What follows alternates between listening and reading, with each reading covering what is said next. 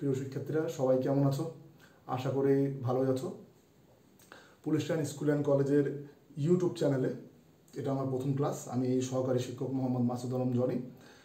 তোমাদের আজ দশম শ্রেণীর দশম অধ্যায় অর্থাৎ খনিজ সম্পদ, ধাতু ও অধাতু এই চ্যাপ্টারের উপরে আমার প্রথম লেকচার। আশা করি সবাই লেকচারটা উপভোগ করার চেষ্টা করবা এবং শেখার চেষ্টা করবা। তবে ক্লাস নেওয়ার আগে আমি দু একটা কথা ক্লিয়ার করে দিই। লকডাউনের সময় চলছে, মহামারীর সময়, সবাই জানো যে বাইরের পরিবেশ ভালো না।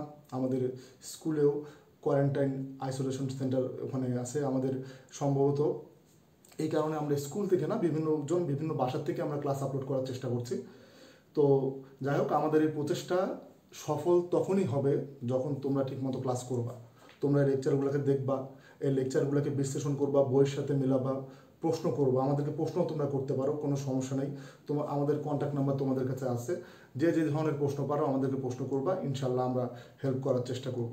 আর যারা ক্লাস 10-এ উঠছো সবার প্রতি আমার একটা রিকোয়েস্ট থাকবে যে এই সময়টাকে তোমরা কাজে লাগাও, এই সময়টাকে কাজে লাগাও। আমি জানি যে এই কথাটা বলা যতটুকু ইজি, কাজটা ততটুকু ইজি না।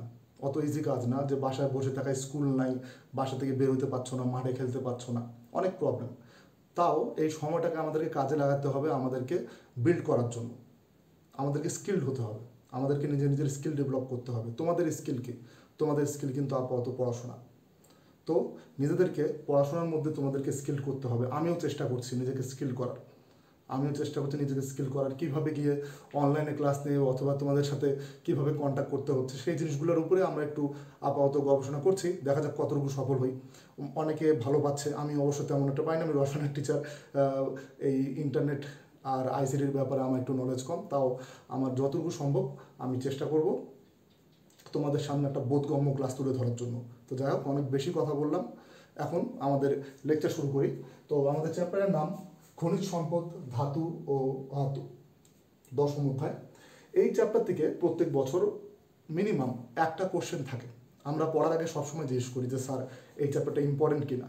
এই চ্যাপ্টারটা ইম্পর্টেন্ট, তবে এই চ্যাপ্টারের সাথে অন্যান্য চ্যাপ্টারের পড়ার ধারাটা একটু ভিন্ন। অন্যান্য চ্যাপ্টারের সাথে এটা সম্পূর্ণরূপে একটু ভিন্ন আমি এই কারণে বলবো যে অন্য চ্যাপ্টারগুলোর তুলনায় এখানে মুখস্থ বিদ্যাটা একটু বেশি। এই চ্যাপ্টারে মুখস্থ বিদ্যা একটু বেশি। প্রসেস ইন্ডাস্ট্রিয়াল লেভেলে যেগুলো থাকে সেই জিনিসগুলোতে আমরা আসলে কোনো হেরফের করতে পারি না। অনেকে বলে যে স্যার এই কোশ্চেনের অ্যান্সারটা আমি বানায় বলতে পারবো কিনা। সৃজনশীল প্রশ্নের জন্য বানায় বলাটা একটা অনেক বড়, আমি এটাকে বলবো যে এটা ট্যালেন্টের মতো। তুমি যদি বানায় সঠিক অ্যান্সারটা করতে পারো, সৃজনশীল কোশ্চেনে কিন্তু অ্যান্সারটা এই ধরনেরই হয় এবং তেমনই থাকা ভালো। কিন্তু এই চ্যাপ্টারের মধ্যে যে টপিক্সগুলো আছে, এই টপিক্সগুলোর কোনো ব্যতিক্রম টপিক্স নাই বা ভিন্ন কোনো টপিক্স নাই। যা দেওয়া আছে স্পেসিফিকভাবে সেটাই, যে স্পেসিফিকভাবে তোমাকে সেই পড়াটাই পড়তে হবে যেটা বই সাপ্লাই করছে। তো এখানে মুখস্থটা বেশি এবং তুমি যা মুখস্থ করবে, যাদের একটু মুখস্থবিদ্যা ভালো তারা এই চ্যাপ্টার থেকে 10-এ 10 অ্যান্সার করতে পারো। এমন 10-এ 10ই পাওয়া যাবে, হুবহু কমন পাবা এবং বই থেকে কমন পাবা। এমন না যে কোনো বইয়ের বাইরে থেকে কোশ্চেন দিবে। যাই হোক, অনেক কথা বললাম, আমি এখন পড়া শুরু করি। তো আমাদের প্রথম টপিকসটা হচ্ছে ধাতু ও অধাতু। তো ধাতু এবং অধাতু পঞ্চম অধ্যায় মোটামুটি আমাদের পড়া হয়ে গিয়েছিল। ধাতু কাকে বলে? ধাতু কারা? যারা সাধারণত ইলেকট্রন দান করে। আমরা জানি ধাতু যারা, তারা ইলেকট্রন দান করে, তারা চকচকে, ঘাতসহ তাপ ও বিদ্যুৎ পরিবহন করে, এই ধরনের যে মৌলিক পদার্থসমূহ থাকবে তাদেরকে ধাতু বলা হয়। অধাতু কাকে বলে? এর বিপরীত ক্যারেক্টার, যা কিছু ছিল এর বিপরীতে যা কিছু ছিল সেই ক্যারেক্টারটাকে বলা হচ্ছে অধাতু। তো ওই বিশ্লেষণে না গিয়ে আমি এই চ্যাপ্টার ভিত্তিক যে পড়াগুলো আছে তার মধ্যে আগে যাই। তো প্রথমটা হচ্ছে যে খনিজ কাকে বলে। প্রথম টপিক আমাদের খনিজ সম্পদ বলতে কি বুঝো? খনিজ, এই নামের সাথে আমরা অনেকটাই ফ্যামিলিয়ার যে আসলে খনিজ সম্পদটা কি। তো খনিজ সম্পদ হচ্ছে যে আমরা মাটি, পানি, বায়ু, এই ভূপৃষ্ঠের উপরে বা এমনকি ভূপৃষ্ঠের নিচে, বাতাস থেকে, পানি থেকে আমরা আমাদের প্রয়োজনীয় যা কিছু সংগ্রহ করতে পারি, আমাদের প্রয়োজনীয় না এমন জিনিসকে আমি খনিজের তালিকায় নিতে পাবো না। তো মাটি, পানি, বায়ু থেকে আমাদের প্রয়োজনীয় যা কিছু আমরা সংগ্রহ করতে পারবো তাকে আমরা খনিজ পদার্থ বলবো বা খনিজ সম্পদ বলবো। ঠিক আছে? তো এই খনিজ সম্পদ বিভিন্ন ধরনের হতে পারে। ইভেন পানিও একটা খনিজ সম্পদ। আমরা টিউবওয়েল থেকে যে পানিটা নিয়ে আসি এটাকে খনিজ পানি বলা হচ্ছে। যে পানিটা আমরা পান করি মাটির ভেতর থেকে নিয়ে আসা হচ্ছে, এটা খনিজ পানি। বিভিন্ন গ্যাসীয় পদার্থ, কয়লা, বিভিন্ন যৌগিক পদার্থ যেখান থেকে আমরা লাভজনক উপায়ে কোনো মৌলিক পদার্থ নিষ্কাশন করতে পারি, তো এটা হচ্ছে খনিজ পদার্থ। তা এখন খনিজ পদার্থ পড়তে গিয়ে আমাদেরকে কয়েকটা পড়া আগে পড়তে হবে, সেটা হচ্ছে শিলা। শিলা, রক, মাটির নিচে শক্ত শিলা, পাথর। শিলা বলতে আসলে আমাদের মাথার মধ্যে যে জিনিসটা সবার আগে আসে সেটা হচ্ছে পাথর বিবেচনা করি আমরা, কিন্তু শুধু যে পাথর, শক্ত পাথর তা না। শিলা বিভিন্ন রকম হতে পারে। শিলার অনেক এক্সাম্পল আছে, তো এখন বই যেটা বলছে সেটার উপর আমি ফোকাস করি। তো খনিজ সম্পদের পরে, খনিজ সম্পদ আমি আরেকবার বলি, খনিজ সম্পদ কাকে বলে? যে আমরা মাটি, পানি এবং বায়ুর থেকে যে উপাদানগুলো সংগ্রহ করতে পারি, প্রয়োজনীয় উপাদানগুলো সংগ্রহ করি, সেগুলো হচ্ছে খনিজ সম্পদ। এখন এরপরে হচ্ছে শিলা কাকে বলে? শিলা হচ্ছে যে সকল খনিজ সম্পদ, যে সকল খনিজ সম্পদ কালের বিবর্তনে সময়ের সাথে তারা শক্ত আকার ধারণ করে। এখন কেন শক্ত আকার ধারণ করে? বিভিন্ন কারণ থাকে, যেমন মাটির নিচে চাপা পড়ে এরা শক্ত আকার ধারণ করছে, এভাবে বায়ুমণ্ডলের চাপের কারণে হতে পারে, অথবা সময় পাস করার সাথে সাথে এরা শক্ত আকার ধারণ করতে পারে। তাহলে শিলা কাকে বলা হচ্ছে? শিলা হচ্ছে যে সকল খনিজ সম্পদ শক্ত আকার ধারণ করে তাদেরকে শিলা বলে। এখন শিলা বলতে নর্মালি আমরা পাথর বুঝি, কিন্তু শুধু যে পাথর হবে তা না, শক্ত যে কোনো খনিজ পদার্থকেই আমরা শিলা বলবো। এখন শিলা কত প্রকার? শিলা 3 প্রকার। প্রথম হচ্ছে আগ্নেয় শিলা। আগ্নেয় শিলা, আগ্নেয় শিলা কি জিনিস? তোমরা আগ্নেয়গিরির অগ্নুৎপাতের কথা সবাই খুব ভালোভাবে জানো। আগ্নেয়গিরিতে যখন অগ্নুৎপাত হয় তখন ভিতর থেকে উত্তপ্ত গলিত পদার্থ, যাকে লাভা বলা হয়, ইংলিশে বলা হচ্ছে ম্যাগমা। তো এই ম্যাগমা বা লাভা যখন শক্ত আকার ধারণ করে তখন আমরা যে শিলাটা পাই তাকে বলা হচ্ছে আগ্নেয় শিলা। আবার বলি যে আগ্নেয়গিরির অগ্নুৎপাতের ফলে, আগ্নেয়গিরির অগ্নুৎপাত আমরা সাধারণত আমরা গেস করি এভাবে যে আগ্নেয়গিরির অগ্নুৎপাতটা সাধারণত মাটির উপরে হতে পারে, এবং এটা যখন অগ্নুৎপাতটা ঘটে, এই অগ্নুৎপাতটা ঘটে এর ভিতর থেকে অনেক উত্তপ্ত গলিত পদার্থ নির্গত হয়, অনেক বেশি উত্তপ্ত গলিত পদার্থ নির্গত হয়। এখন এই পদার্থগুলো প্রথম প্রথম একটু নরম, তরল, অর্ধ তরল এই অবস্থা থাকে, এরা প্রবাহিত হতে পারে প্রবাহী পদার্থের মতো, কিন্তু যখন এরা জমা হয়ে যায়, জমাট বাঁধে, তখন এরা খুবই একটা শক্তপোক্ত আকার ধারণ করে, এমনকি এরা নতুন ভূপৃষ্ঠ তৈরি করতে পারে, এত বেশি শক্ত হতে পারে। তো এই ধরনের শিলাকে বলা হচ্ছে আগ্নেয় শিলা। যেমন একটা এক্সাম্পল দিই, এক্সাম্পল তোমরা হয়তোবা আমেরিকার একটা প্রদেশ আছে হাওয়াই, হাওয়াইয়ের নাম তোমরা সবাই শুনছো মোটামুটি। তো হাওয়াইয়ের মধ্যে এখনও অনেকগুলো আগ্নেয়গিরি, সক্রিয় আগ্নেয়গিরি, এই আগ্নেয়গিরিগুলো ওখানে আছে।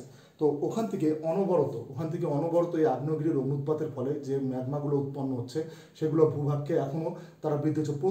প্রতিদিন হাওয়াই দ্বীপ দেখা যাচ্ছে যে অল্প অল্প করে বৃদ্ধি পাচ্ছে। ইভেন সমুদ্রের নিচে, আমি যদি এখন একটা সমুদ্র কল্পনা করি যে এটা সমুদ্র, এর পানির উপরে পৃষ্ঠ, এখন সমুদ্রের নিচেও কিন্তু অনেক আগ্নেয়গিরি আছে, সমুদ্রের নিচেও অনেক আগ্নেয়গিরি থাকতে পারে।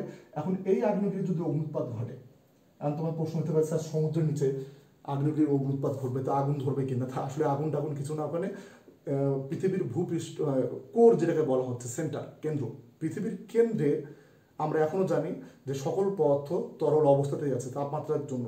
পৃথিবীর কেন্দ্রের তাপমাত্রা অনেক বেশি, তো সেখান থেকে বিভিন্ন কারণে যখন এই তরল পদার্থগুলো বের হয় সেটা পানির নিচেও বের হয়ে আসতে পারে, এবং তখনও তারা আগুনের মতোই গরম হবে বা দেখতে আগুনের মতোই হবে। তো এখন এখানে যখন অগ্নুৎপাত ঘটে তখন এখান থেকে কিছু তরল পদার্থ বের হয়। তরল পদার্থটা প্রাথমিক পর্যায়ে খুব গরম এবং তরল থাকলেও পরে এটা জমাট বাঁধে, ভূপৃষ্ঠের উচ্চতা একটু বৃদ্ধি পায়। আবার মনে করো যদি আগ্নেয়গিরির অগ্নুৎপাত ঘটে, আবার ভূপৃষ্ঠের উচ্চতা বৃদ্ধি পায়। এভাবে বারবার অগ্নুৎপাতের ফলে দেখা যায় যে সমুদ্রের মাঝে আমরা শেষ পর্যন্ত একটা দ্বীপ পাওয়া যায়। এভাবে কিন্তু নতুন দ্বীপ এখনো তৈরি হয়, কিন্তু প্রসেসটা এমন না যে আমি যেভাবে ছবির মধ্যে দেখালাম আর হয়ে গেল। এটা লক্ষ লক্ষ বছর সময় লাগে, অনেক নতুন ভূভাগ এভাবে তৈরি হয়, আবার অনেক কিছু বিলীন হয়ে যায়, কিন্তু আমরা আগ্নেয় শিলার মাধ্যমে নতুন ভূভাগ পেতে পারি। আগ্নেয় শিলার উদাহরণ হচ্ছে গ্রানাইট পর্বত। এই পর্বতগুলো সাধারণত আগ্নেয় শিলার মাধ্যমে তৈরি হয়। তো যাই হোক, আগ্নেয় শিলা কি জাস্ট এখন এখানে বলার সময় বা পড়ানোর সময় অনেক কথাই বলতে হয়। যখন আমরা পড়াবো, যখন আমরা কথা বলবো, অনেক বেশি কথা বলি, কিন্তু এতক্ষণ পড়ানোর পর তুমি পড়ার মধ্যে থেকে কী ক্যাচ করলাম? এইখানে এতক্ষণ যা পড়ালাম এই পড়ার মধ্যে কয়টা প্রশ্ন ছিল? আমি কিন্তু এই পর্যন্ত শুধুমাত্র 3টা ছোট প্রশ্ন আমি টাচ করলাম। কাকে? যে কী এখানে খনিজ সম্পদ, আর এখানে হচ্ছে শিলা, আর শিলার প্রকারভেদের প্রথম যে অংশটা ছিল সেটা হচ্ছে আগ্নেয় শিলা। আগ্নেয় শিলার পরে আমরা এর 2 নম্বর অংশের মধ্যে আসতে পারি, যে আগ্নেয় শিলার পরে, আর আগ্নেয় শিলার কিন্তু আমি এক্সাম্পল দিলাম গ্রানাইট, ঠিক আছে? তো এখন আগ্নেয় শিলার পরে যে শিলার প্রকারভেদের 2 নম্বর অংশের মধ্যে আমরা পাই পাললিক শিলা। পাললিক শিলা। এখন পাললিক শিলা জিনিসটা কি? যে পাললিক শিলা কি জিনিস? যে পাললিক শিলা হচ্ছে ভূপৃষ্ঠের উপরে, আমরা জানি যে অনবরত বাতাস হচ্ছে, যখন মাঝে মাঝে আমরা শহরের মধ্যেও আমরা এই জিনিসটা দেখতে পারি যে মাঝে মাঝে অনেক বাতাস হলে এক স্থান থেকে অন্য স্থানে বালু উড়ে চলে আসে, বন্যা হয়, মাঝে মাঝে বন্যা হয়। বন্যা হলে যারা গ্রামাঞ্চলে থাকে, নদীর আশেপাশে থাকে, তারা জিনিসটা ভালো ক্যাচ করতে পারবে, ভালো দেখতে পারবে। আমরা হয়তো শহরের লোক কম বুঝি। যখন বন্যা হয় তখন বন্যার কারণে দেখা যাচ্ছে নদীর পানি যখন ভূপৃষ্ঠে ভূভাগে শুকনো অঞ্চলে চলে আসে, তখন ওরা যখন বন্যার পানিটা নামে তখন উপরের অংশে মাটির উপরে একটা অন্য মাটির আস্তরণ ছাড়ে দেয়, এটাকে পলি মাটি বলা হয়। যে নদীর পানির কারণে আমাদের ভূভাগের মধ্যে যে আমরা একটা মাটির আস্তরণ পাই নদীর পানি নেমে যাওয়ার পরে, তো সেই মাটিটাকে বলা হয় পলি মাটি। এখন পলি মাটির কারণে দেখা যাচ্ছে একটা নতুন আস্তরণ তৈরি হচ্ছে। এভাবে বাতাসের কারণে, তারপর পানির কারণে, বিভিন্ন প্রাকৃতিক ঘটনার কারণে যখন ভূপৃষ্ঠের উপরে এভাবে বিভিন্ন স্তর জমা পড়ে, এই স্তর জমা হওয়ার ফলে যে ধরনের শিলা তৈরি হচ্ছে একে বলা হচ্ছে পাললিক শিলা। ঠিক আছে? যে বন্যার কারণে, বায়ু প্রবাহের কারণে ভূপৃষ্ঠের উপর যখন বিভিন্ন স্তর জমা পড়ে, আর এই স্তর জমা পড়ার কারণে যে শিলা তৈরি হয় তাকে বলা হচ্ছে পাললিক শিলা। পলিমাটি, এই জমাটা যেটা বললাম এখন, এটা একটা পাললিক শিলার এক্সাম্পল হতে পারে। যে এটা গেল। এবং লাস্ট আমাদের উদাহরণটা হচ্ছে রূপান্তরিত শিলা। লাস্ট হচ্ছে রূপান্তরিত শিলা। এখন রূপান্তরিত শিলা কি জিনিস আমি এখানে লিখে দিলাম। রূপান্তরিত শিলা,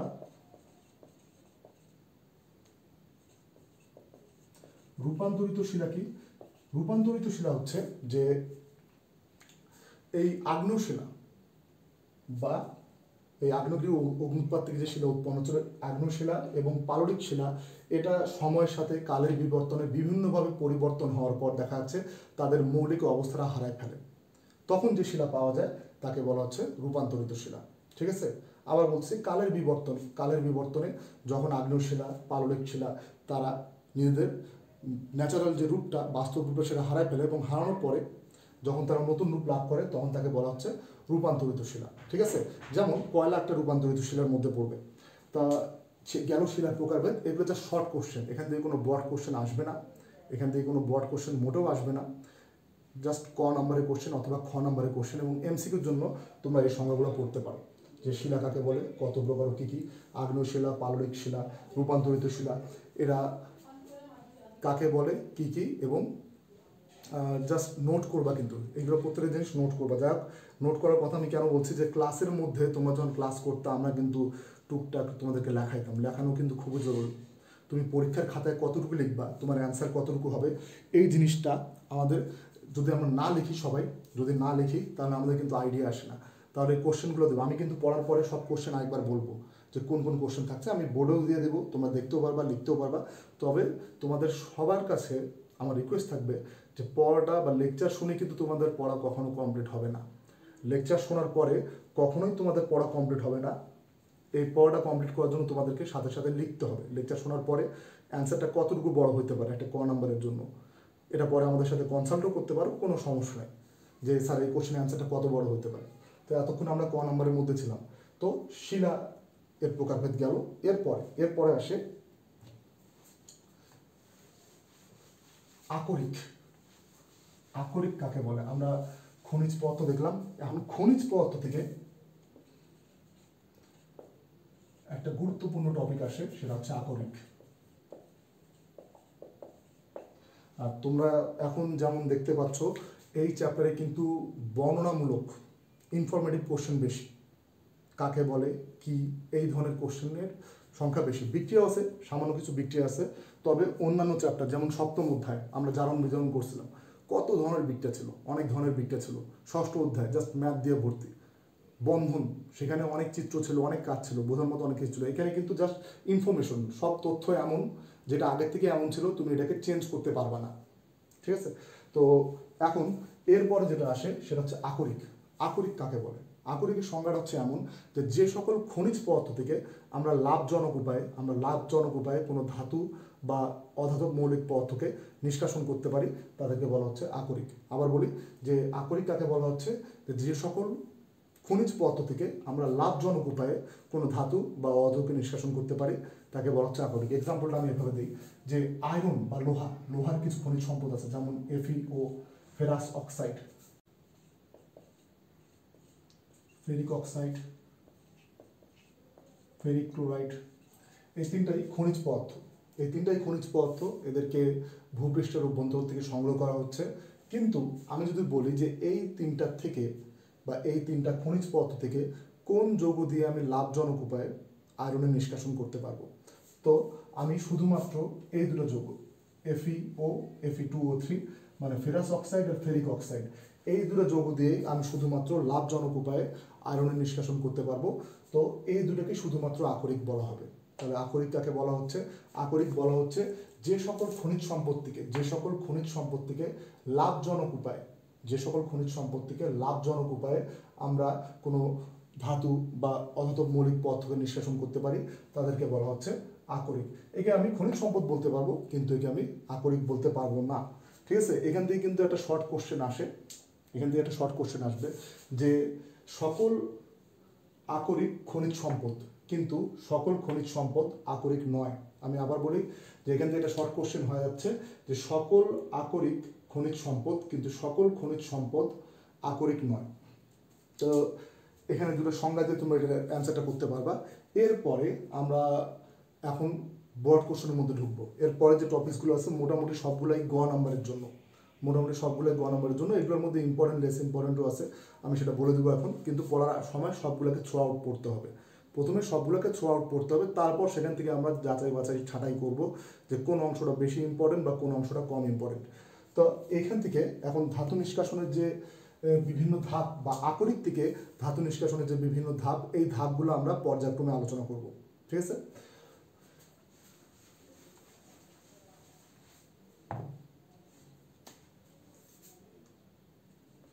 আকরিক থেকে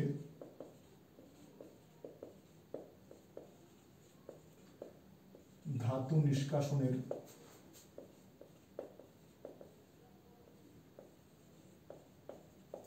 ধাপসমূহ,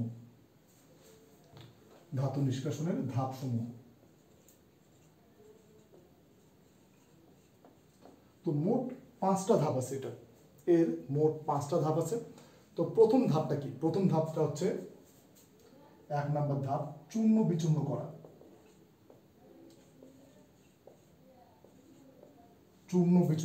এখন কথা হচ্ছে এটা যে চূর্ণ বিচূর্ণ করা, এই কথার অর্থ কি? মনে করো তুমি কোনো পাহাড় থেকে, এই যে আমি একটু আগে গ্রানাইট পর্বতের কথাই বললাম, তুমি কোনো পাহাড় থেকে কোনো আকরিককে সংগ্রহ করবা। তোমরা এটা ডিসকভারি চ্যানেলে বলো অথবা কোনো মুভির মধ্যে জিনিসটা দেখছো, অথবা যখন কোনো আকরিককে নিষ্কাশন করা পাহাড় থেকে বম্বিং করা হয়, ডিনামাইট দৌড়ানো হচ্ছে, অথবা বড় বড় গাড়ি বর্তমানে দেয়। আমি তো ডিসকভারি চ্যানেল বা ন্যাশনাল জিওগ্রাফিক চ্যানেলে প্রায় রেফারেন্স দিই পড়ার মধ্যে, কারণ এই জিনিসগুলো খুবই সুন্দর দেখতে, অনেক ইনফরমেশন পাওয়া যায়, আর এগুলো আমাদের খুব বেশি করে দেখা উচিত। বাসায় বসে আসো এই চ্যানেলগুলো বেশি দেখবা। তো এখন এখানে চূর্ণ বিচূর্ণ করার অর্থ হচ্ছে যে একটা পাহাড়ের মধ্যে যদি আকরিক থাকে, আমি এই আকরিকটা কি পাহাড় সম্পূর্ণ নিয়ে আসবো বা বড় বড় পাথর কাটে নিয়ে আসবো? এটা কখনোই করবো না। বিভিন্ন যন্ত্র থাকে, আমরা যেটা বললাম ডিনামাইটের মাধ্যমে আমরা এটাকে উড়ে ফেলতে পারি, অথবা ক্রাশার থাকে, এই যন্ত্রগুলোর থেকে হ্যামার, এই যন্ত্রগুলোর থেকে আমরা বড় বড় যে পাথরের টুকরা থাকবে, এই পাথরের টুকরাগুলোকে আমাদের সুবিধা মতো ছোট পাথরের টুকরাতে পরিণত করতে পারবো। তো এই প্রথম ধাপটা হচ্ছে চূর্ণ বিচূর্ণকরণ। এখানে খুব বেশি একটা জানানোর তেমন কিছু ছিল না। এরপরে যে ধাপটা আছে এইটা হচ্ছে আকরিকের ঘনীকরণ।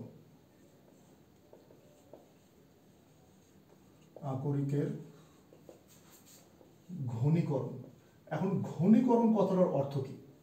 ঘনীকরণ কথাটার অর্থ হচ্ছে যে তুমি যখন আকরিককে সংগ্রহ করবা, খনিজ পদার্থ থেকে, মাটির থেকে, যেখান থেকে সংগ্রহ তুমি করবা, এই সংগ্রহ করার পর ওখানে তো অনেক ধরনের পদার্থ আছে। শুধু যেতে এমন না যে আমার কয়লা প্রয়োজন, আমি মাটির ভিতরে হাত দিলাম আর কয়লা বের করে নিয়ে আসলাম, এটা কিন্তু কখনো হবে না, এটা কখনো হয় না।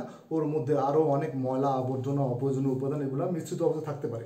তাহলে এখানে আমাদের যখন আমরা মাটির থেকে বিভিন্ন খনিজ পদার্থ সংগ্রহ করি, সেই খনিজ পদার্থের মধ্যে বা আকরিকের মধ্যে অনেক আমাদের অপ্রয়োজনীয় ময়লা, আবর্জনা, এই উপাদানগুলো থাকে। এই উপাদান থেকে আমাদের প্রয়োজনীয় যে আকরিককে একে পৃথক করে নিয়ে আসার যে সিস্টেম, পৃথক করে নিয়ে আসার যে পদ্ধতি, এটাকেই বলা হচ্ছে আকরিক ঘনীকরণ। ঘনীকরণ কথাটার অর্থ কি? যে একত্রিত করা। তোমরা ঘনীভবন এই প্রক্রিয়াটা পড়ছিলা, এটা দ্বিতীয় অধ্যায়ের মধ্যে, দ্বিতীয় অধ্যায়ের মধ্যে এটা পড়া হয়েছিল তোমাদের। এখন আকরিকের ঘনীকরণের কথাটা হচ্ছে যে আমরা মাটি থেকে যে আকরিকগুলোকে সংগ্রহ করব, এদেরকে অপ্রয়োজনীয় উপাদান, অপদ্রব্য এটা থেকে পৃথক করার যে পদ্ধতি তাকে বলা হচ্ছে ঘনীকরণ। তো ঘনীকরণের মধ্যে আবার কয়েকটা স্টেপ আছে, যে তুমি ডাইরেক্ট ঘনীকরণ করতে পারবে না, যে এমন না যে অনেকটা মেঝের মধ্যে বালু পড়ে আছে আমি একবারে একসাথে তুলে নিলাম, এমন হবে না। এখানে প্রথম যে সিস্টেমটা হচ্ছে এই আকরিকের ঘনীকরণের মধ্যে, এই প্রথম সিস্টেমটাকে বলা হচ্ছে হাইড্রোলাইটিক পদ্ধতি। হাইড্রোলাইটিক পদ্ধতি। হাইড্রোলাইটিক পদ্ধতিটা কি? হাইড্রোলাইটিক পদ্ধতির মধ্যে আসলে পানি ব্যবহার করা হয়। হাইড্রো কথাটা তোমরা যেখানে দেখবা বুঝতে পারবা এখানে পানির কোনো না কোনো কাজ আছে ওখানে। তো সাধারণত অক্সাইড জাতীয় পদার্থ বলতে কি কি বোঝানো হচ্ছে, যেমন আয়রনের অক্সাইড, জিঙ্ক অক্সাইড, এই ধরনের বিভিন্ন অক্সাইড জাতীয় যেই আকরিকগুলো থাকে তাদেরকে ফার্স্ট স্টেপে হাইড্রোলাইটিক পদ্ধতিটা পার করতে হয়। এটাতে হয় কি যে এটাতে অনেকটা তোমরা দেখছো এটা বাসা তৈরি করার সময় যে চালনি থাকে, যেটা থেকে আমরা ইট পাথর এর বড় বড় অংশ থেকে ছোট ছোট অংশগুলোকে পৃথক করি, এই চালনির মতো অনেকটা। তো এইখানে হাইড্রোলাইটিক পদ্ধতির মধ্যে দেখা যাচ্ছে যে কতগুলো স্টেপ থাকে, কতগুলো ধাপ থাকে, এই ধাপগুলোর উপরে আমরা আকরিকের বড় বড় অংশ বা ছোট ছোট অংশ যা থাক না কেন আমি ওটাকে নিয়ে আসলাম। এখন এই অংশগুলোর মধ্যে আকরিকরা নিজের বৈশিষ্ট্য অনুযায়ী বিভিন্ন ধাপে তারা বিভক্ত হয় এবং এর উপর দিয়ে খুব দ্রুত গতিতে তখন পানি প্রবাহিত করা হয়। আকরিককে যখন আমি নিয়ে আসবো খনিজ থেকে, মাটির ভিতর থেকে, তখন দেখা যাচ্ছে যে এরা তখন বিভিন্ন ধাপে এরকম স্টেপ বাই স্টেপ এদের সাজানো থাকে, একটা সিঁড়ির মতো বলতে পারো অথবা চালনির মতো অংশ বলতে পারো, এবং এর উপর দিকে ফুল ফোর্সে অনেক ফোর্সে পানি প্রবাহিত করা হয়। এই পানি প্রবাহিত করলে হয় কি যে পানির মধ্যে যে অংশগুলো দ্রবীভূত হয় অথবা যে অংশগুলো ভাসতে পারে সেই অংশগুলো ভাসতে ভাসতে এখান থেকে পৃথক হয়ে যাবে। যদি মনে করো যে এখান থেকে বালু জাতীয় পথ থাকে, আমি এখান থেকে খুব দ্রুত গতিতে পানি প্রবাহিত করি, এর সাথে বালু চলে যাচ্ছে, অথবা এটা যদি মনে করো নেটের মতো হয়, নেটের এই অংশগুলোর থেকে পানি নিচের দিকে পড়ে যাবে, সাথে সাথে ময়লা আবর্জনাগুলো নিচের দিকে নিয়ে যাবে, আর আমার যে বড় বড় খনিজ পাথরের অংশ যে টুকরোগুলো, এই টুকরোগুলো উপরের দিকে থেকে যাবে। তো এভাবে আমি হাইড্রোলাইটিক পদ্ধতির মাধ্যমে, এটা একটা স্টেপ, আর প্রতিটা আকরিকের থেকে ধাতু নিষ্কাশনের ক্ষেত্রে তুমি কিন্তু এই প্রতিটা স্টেপ ইউজ করতে হবে তা না, এটা সবগুলো স্টেপ আমরা আলোচনা করব, প্রয়োজন অনুযায়ী আমাদের স্টেপ কম বা বেশি হতে পারে। তাহলে আমরা যখন আকরিক থেকে ধাতু নিষ্কাশন করব তখন এই আকরিক ঘনীকরণের যে প্রথম সেকেন্ড স্টেপের প্রথম ধাপটা হচ্ছে হাইড্রোলাইটিক পদ্ধতি। এখানে পানি ব্যবহার করে আমরা এখান থেকে অপ্রয়োজনীয় অপদ্রব্যগুলোকে এখান থেকে সরাই ফেলবো। এরপরে হচ্ছে ফেনা ভাসমান পদ্ধতি। এই আকরিক ঘনীকরণের 2 নম্বর প্রসেসটা হচ্ছে ফেনা ভাসমান পদ্ধতি। এই পদ্ধতির মধ্যে সাধারণত সালফাইড জাতীয় আকরিক যেমন মনে করো জিঙ্ক সালফাইড অথবা কপার সালফাইড, এই ধরনের যে আকরিকগুলো থাকে, এই সালফাইড জাতীয় আকরিককে এই ফেনা ভাসমান পদ্ধতির মাধ্যমে নিষ্কাশন করা হয়। এখন এরা আবার ভিন্ন হলো কেন? যেমন পানিতে সব কিছু দ্রবীভূত হয় না, আমরা এটা পড়ছি যে আয়নিক যৌগসমূহ দ্রবীভূত হয়, সমযোজী যে যৌগগুলো থাকবে তারা দ্রবীভূত হয় না, তেমনি এই ফেনা ভাসমান পদ্ধতির মধ্যে আমরা ওই আকরিক সমূহকে দ্রবীভূত করব যারা সাধারণত পানিতে দ্রবীভূত হচ্ছে না কিন্তু তেলের মধ্যে দ্রবীভূত হয়ে যায়। এটাতে হয় কি যে সালফাইড জাতীয় আকরিক আমি যেখানে পাবো সেখানে করা হচ্ছে যে আকরিককে প্রথমে একটা ট্যাঙ্কের মধ্যে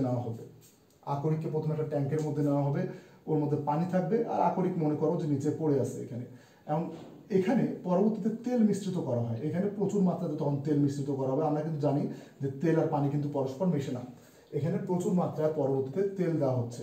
এখানে আমাদের ছিল আকরিক, কোন আকরিক? সালফাইড জাতীয় আকরিক। এখানে আকরিক থাকবে, এখানে আমি পানি দেবো, এখানে আমি প্রচুর পরিমাণে তেল দেবো, এটাকে মিশ্রিত করা হচ্ছে। মিশ্রিত করার পর দেখা যাবে যে এই সালফাইড জাতীয় আকরিক তেলের মধ্যে দ্রবীভূত হয়। আবারও বলি, এই সালফাইড জাতীয় আকরিক তেলের মধ্যে দ্রবীভূত হয়। কিছুক্ষণ পর ছেড়ে দেওয়ার পর দেখা যাবে ট্যাঙ্কের অবস্থা অনেকটা এমন হবে যে নিচে যে অপ্রয়োজনীয় অপদ্রব্য এরা পড়ে আছে, আর তেল পানির থেকে একটা ভিন্ন স্তরে জমা হয়। এই ভিন্ন স্তরে জমা হওয়ার সাথে সাথে তারা যে আমাদের সালফাইড জাতীয় আকরিক থাকবে, এই আকরিকগুলোকেও নিজেদের মধ্যে সংগ্রহ করে নেবে। যে আমরা পানির উপরে এই ভাসমান অংশের মধ্যে তেলের যে ভাসমান অংশটা থাকবে, সেই ভাসমান অংশের মধ্যে আমরা আমাদের কাঙ্ক্ষিত আকরিকটাকে পাওয়া যাবো। পরে আমরা কি করবো? পরে আমরা এই নিচের অংশটাকে ফেলে দেবো, সরাই দেবো, আমাদের প্রয়োজন নেই, আর উপরের অংশটা থেকে আমরা আমাদের প্রয়োজনীয় আকরিক প্রথমে সংগ্রহ করব। আমি কিন্তু এখনো আকরিককে বিশুদ্ধ করছি, ধাতু পর্যন্ত কিন্তু আমরা যাইনি। আমরা ধাতু নিষ্কাশনের স্টেপ এখানে মানে পড়া শুরু করছিলাম যে ধাতু কিভাবে নিষ্কাশন করা যায়। তো ধাতুকে আমরা পরে নিষ্কাশন করব, আগে আমাকে আকরিকটাকে ফ্রেশ করতে হবে। তো প্রথমে আমরা কি করলাম, যে ধাতু নিষ্কাশনের প্রথম ধাপ ছিল যে আকরিককে চূর্ণ বিচূর্ণ করা, এদেরকে একটা নির্দিষ্ট সুবিধাজনক সাইজ অ্যান্ড শেপের মধ্যে নিয়ে আসা। এদের সাইজ এবং শেপটা এমনভাবে রাখতে হবে যাতে আমরা ইন্ডাস্ট্রিয়াল লেভেলে এখান থেকে সহজে আমরা ধাতুকে নিষ্কাশন করতে পারি। তারপর এই চূর্ণ বিচূর্ণ করার পর ময়লা আবর্জনা দূর করার জন্য আমরা দুটা প্রসেস বললাম। এক নম্বরটা ছিল হাইড্রোলাইটিক পদ্ধতি। এর মাধ্যমে আমরা শুধুমাত্র পানি দিয়ে ধুয়ে ময়লা আবর্জনাগুলো ওখান থেকে সরাই দিচ্ছি। আর যেটা হাইড্রোলাইটিক পদ্ধতিতে আমি করতে পারবো না, যেমন যেই আকরিকগুলো তেলে দ্রবীভূত হয়, এই তেলে দ্রবীভূত করার সময় আমরা এই ফেনা ভাসমান পদ্ধতিটাকে ইউজ করব। আবারও বলি, এখানে একটা ইম্পর্টেন্ট এমসিকিউ আছে যে হাইড্রোলাইটিক পদ্ধতিতে কোন আকরিক সমূহকে সাধারণত ঘনীকরণ করা হয়, এটা হচ্ছে অক্সাইড জাতীয়। আর এখানে ফেনা ভাসমান পদ্ধতির মধ্যে সালফাইড জাতীয় আকরিককে আমরা এখান থেকে ঘনীকরণ করি বা পৃথক করি। তো যাই হোক, এই দুটো পদ্ধতি গেল। এরপরে আসে রাসায়নিক পদ্ধতি।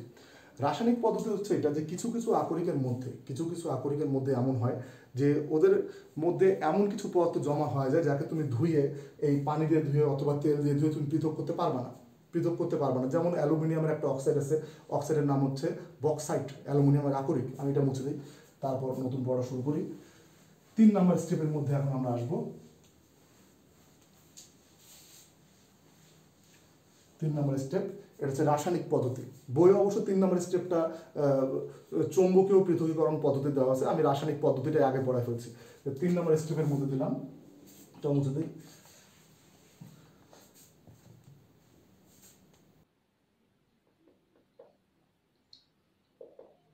রাসায়নিক পদ্ধতি। এখন এই রাসায়নিক পদ্ধতিতে আসলে হচ্ছে কি, রাসায়নিক পদ্ধতির মাধ্যমে আমরা আকরিকের মধ্যে থেকে ওই সমস্ত পদার্থসমূহকে দূর করে ফেলবো যাদেরকে সাধারণত আমরা ধুয়ে পৃথক করতে পারবো না। আবার বলি যে রাসায়নিক পদ্ধতিতে আমরা আকরিক থেকে ওই সমস্ত পদার্থকে দূর করে ফেলবো যাদেরকে আমরা ধুয়ে দূর করতে পারবো না। যেমন সিম্পল ব্যাপার, বক্সাইডের কথা এখনই বললাম যে অ্যালুমিনিয়ামকে সবচেয়ে বেশি নিষ্কাশন করা হয় বক্সাইডের মাধ্যমে। বক্সাইডের সংকেত হচ্ছে এটা যে Al2O3.2H2O, এটা হচ্ছে বক্সাইট। এখন অ্যালুমিনিয়ামকে বক্সাইট থেকে সবচেয়ে বেশি নিষ্কাশন করা হয়, কিন্তু যেখানে বক্সাইট পাওয়া যায়, যে স্থানগুলোতে এই বক্সাইট পাওয়া যাচ্ছে, সেখানে শুধুমাত্র এটা থাকবে না, এর সাথে আরো অনেক ধরনের অপদ্রব্য এর সাথে মিশ্রিত অবস্থা থাকবে। তাহলে আমরা কি করব, যে আমরা অপদ্রব্য সমূহকে দূর করতে পারছি না, আমরা অপদ্রব্য সমূহকে দূর করতে পারবো না। এর মধ্যে লোহার কোনো আকরিক মিশ্রিত অবস্থা থাকতে পারে, লোহার কোনো খনিজ পদার্থ অথবা অন্য কোনো অপদ্রব্য থাকবে যা আমি এই পানি দিয়েও পৃথক করতে পারবো না, আবার ওই তেল ভাসমান পদ্ধতির মাধ্যমে পৃথক করতে পারবো না। তো আমি এখানে কি করব, তো আমি এখানে এমন একটা রিয়াকশন করব যে রিয়াকশন দিয়ে আমি একে বের করে নিয়ে আসতে পারি। আমি অপদ্রব্যকে যদি পৃথক করতে না পারি, তাহলে অপদ্রব্য থেকে একেই পৃথক করে দিই, একে নিয়ে আসি। তো এই সিস্টেমটাকে বলা হচ্ছে রাসায়নিক পদ্ধতি। তাহলে এখানে কি করা হচ্ছে, যে যেখানে আমরা বক্সাইট পাবো সেই বক্সাইটকে আমরা বিশুদ্ধ করবো।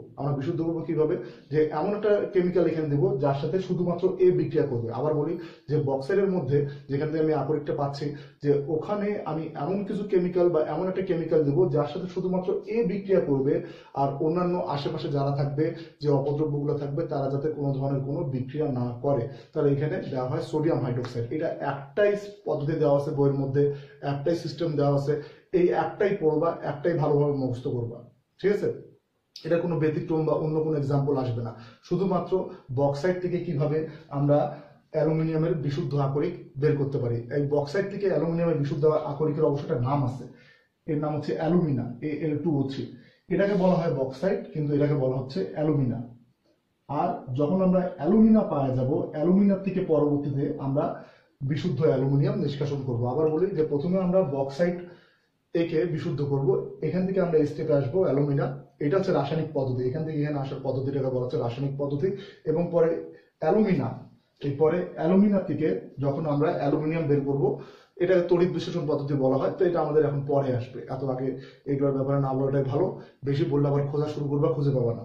তো এখন কিভাবে আমরা বক্সাইট থেকে অ্যালুমিনিয়াম নিষ্কাশন করব, তো সিস্টেমটা হচ্ছে এটা, যেখানে বক্সাইট বেশি পরিমাণে থাকবে সেখান থেকে যখন আমি বিচূর্ণকরণের মাধ্যমে অথবা ওই আমি পানিতে ধুয়ে ফেললাম, ধোয়ারও পরে আমি যে অংশটা পাচ্ছি ভেজালযুক্ত অপদ্রব্য মিশ্রিত বক্সাইট, সেখানে আমি সোডিয়াম হাইড্রোক্সাইড দিলাম .2H2, এখানে আমি দিলাম সোডিয়াম হাইড্রোক্সাইড। তো এই সোডিয়াম হাইড্রোক্সাইড এ শুধুমাত্র এই অংশের সাথে বিক্রিয়া করবে, এর আশেপাশে যে অপদ্রব্য থাকবে তার সাথে কোনো ধরনের বিক্রিয়া করবে না। আবারও বলি যে সোডিয়াম হাইড্রোক্সাইড শুধুমাত্র এর সাথে বিক্রিয়া করবে, এর আশেপাশের কোনো অংশের সাথে বিক্রিয়া করবে না। বিক্রিয়া করার পর এখানে উৎপন্ন হবে সোডিয়াম অ্যালুমিনেট এবং পানি। বিক্রিয়া করার পর এখানে উৎপন্ন হলো সোডিয়াম অ্যালুমিনেট এবং পানি। তো সোডিয়াম অ্যালুমিনেট এই যৌগটা কিন্তু বেশিক্ষণ স্থায়ী হবে না, একেও আমরা চেঞ্জ করে ফেলবো। কিভাবে? সোডিয়াম অ্যালুমিনেটকে NaAlO2, সোডিয়াম অ্যালুমিনেটকে দ্বিধাতব যৌগ এটা একটা, একে যখন আমরা পানির সাথে বিক্রিয়া করাবো তখন এখানে উৎপন্ন হবে অ্যালুমিনিয়াম হাইড্রোক্সাইড AlOH3 প্লাস এখানে সোডিয়াম হাইড্রোক্সাইড পৃথক হয়ে যাবে। ঠিক আছে? তো যখন আমরা সোডিয়াম অ্যালুমিনেটকে পানির সাথে বিক্রিয়া করালাম, যখন আমরা পানির সাথে বিক্রিয়া করালাম তখন আমরা পাচ্ছি অ্যালুমিনিয়াম হাইড্রোক্সাইড, এবং সোডিয়াম হাইড্রোক্সাইড যেটা আমরা প্রথমে নিয়ে আসছিলাম সে আবার পৃথক হয়ে গেল, সে সেখান থেকে সরে যাবে। এই অ্যালুমিনিয়াম হাইড্রোক্সাইডকে যখন আমরা সংগ্রহ করব, অ্যালুমিনিয়াম হাইড্রোক্সাইডকে সংগ্রহ করলাম AlOH3, একে উত্তপ্ত করা হলে এখান থেকে অ্যালুমিনিয়াম অক্সাইড বের হয়ে আসে এবং এখানে তৈরি হচ্ছে পানি। এই যে Al2O3 পাওয়া গেল, এটাকে বলা হচ্ছে অ্যালুমিনা, একে বলা হচ্ছে অ্যালুমিনা। এই বক্সাইট থেকে যদি আমরা অ্যালুমিনিয়াম নিষ্কাশন করতে চাই তখন এর মধ্যে ভেজাল পদার্থগুলোর কারণে আমরা সহজে নিষ্কাশন করতে পারবো না, কিন্তু রাসায়নিক পদ্ধতির মাধ্যমে আমরা বক্সাইট থেকে যখন অ্যালুমিনা বের করে নিয়ে আসবো, এখান থেকে আমরা সহজে অ্যালুমিনিয়ামকে নিষ্কাশন করতে পারবো। তো এটাই রাসায়নিক পদ্ধতি, এর দ্বিতীয় কোনো এক্সাম্পল নাই। বইয়ে যেটা দেওয়া আছে তোমরা সেটাই পড়বা, ভালোভাবে লিখবা। আর এমনি মুখস্থ করার চাইতে লেখাটা বেশি ভালো, তুমি যখন কয়েকবার লিখবা রিয়াকশন তোমার বেশি মনে থাকবে। তো রাসায়নিক পদ্ধতির মাধ্যমে, আর এটা অন্য একটা ব্রড কোশ্চেনের মধ্যেও এর একটা অংশ থাকে। যদি বলা হয় যে অ্যালুমিনিয়াম এর নিষ্কাশন পদ্ধতি আলোচনা করো বক্সাইট থেকে, তখন তোমাকে প্রথমে রাসায়নিক পদ্ধতির কথাটা বলতে হবে, আর রাসায়নিক পদ্ধতির পর এর পরবর্তী ধাপ যেটা আমরা পরে পড়বো তড়িৎ বিশ্লেষণ, ওটার মধ্যে আসতে হবে। তো এটা একটা ব্রড কোশ্চেনের অংশ হিসেবে আসে এবং এটা নিজে একটা গ নম্বরের কোশ্চেন, যে কিভাবে রাসায়নিক পদ্ধতির মাধ্যমে আমরা কোনো আকরিক থেকে অপদ্রব্যকে পৃথক করতে পারি। ঠিক আছে? তা রাসায়নিক পদ্ধতি। এরপরে ঘনীকরণের 3 নম্বর স্টেপ, যেটা আমি 4 নম্বরে পড়াচ্ছি, এটা হচ্ছে চৌম্বকীয়করণ পদ্ধতি বা চুম্বকের মাধ্যমে পৃথকীকরণ পদ্ধতিটা। এই পদ্ধতিটা তেমন আসলে খুব ডিফিকাল্ট কিছু না, কিন্তু এই পদ্ধতির বৈশিষ্ট্য হচ্ছে যে এর মাধ্যমে শুধুমাত্র ওই ধাতু সমূহকে বা ওই ধাতু সমূহের অপদ্রব্য সমূহকে পৃথক করা যায় যাদের চৌম্বক ধর্ম বিদ্যমান। ঠিক আছে? তাহলে এটা চৌম্বকীয় পৃথকীকরণ পদ্ধতি।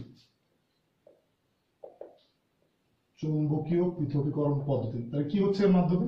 এখানে হচ্ছে কি, যে যখন তুমি কোনো আকরিককে নিয়ে আসলে, এটা অবশ্য তোমার কনভেয়ার বেল্ট যদি তোমরা দেখে থাকো, এই জিনিসটার মাধ্যমে প্রায় দেখায় ডিসকভারি চ্যানেলে গোল্ড রাশ নামের কিছু প্রোগ্রাম থাকে, সেখানে দেখাচ্ছে যে একটা চলমান বেল্ট থাকে। এই চলমান বেল্টের উপরে আকরিকের ভাঙা অংশগুলোকে, ছোট ছোট পাথর, বড় পাথর, এদেরকে চালনা করা হয়। কিন্তু এই বেল্টটাকে একসময় দেখা যাচ্ছে যে এটা চুম্বকে পরিণত করতে পারে।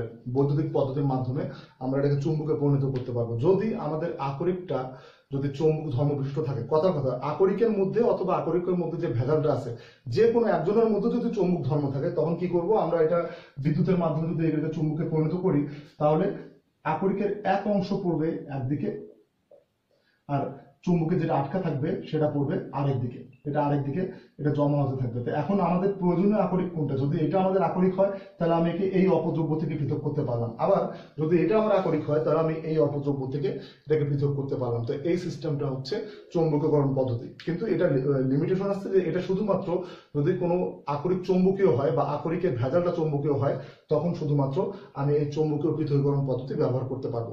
তাহলে আজকের লেকচারটা আমি এখানেই শেষ করব। একদিনে খুব বেশি একটা পড়া যদি দিয়ে দিই তাহলে চাপ তৈরি হয়ে যাবে, তো চাপ নেওয়ার কোনো দরকার নেই। এই চ্যাপ্টারটা শেষ করতে মোটামুটি আমাদের 4 থেকে 5 লেকচারের প্রয়োজন হয়।